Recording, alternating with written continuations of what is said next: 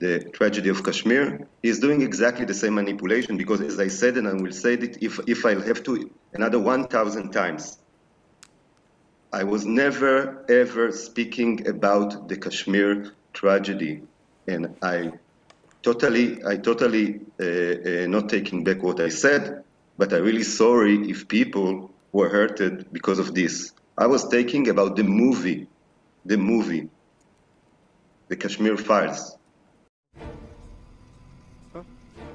Disturbed and shocked by the 15th film, by the movie Kashmir Files, that felt to us like a propaganda vulgar movie, inappropriate for an artistic competitive section of such a prestigious film festival.